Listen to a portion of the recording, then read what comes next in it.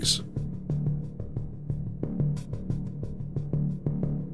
Now, let's move downstream to the compressor turbine. The compressor turbine blades are made from conventional materials with several years of proven experience for maximized durability.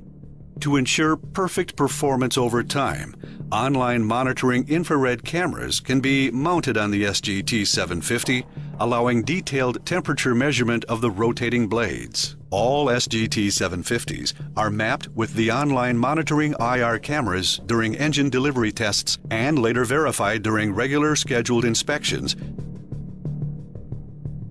The free power turbine is a two-stage high-speed module nominally running at 6,100 RPM. It's equally suitable for mechanical drive application or, with speed reduction gear, power generation.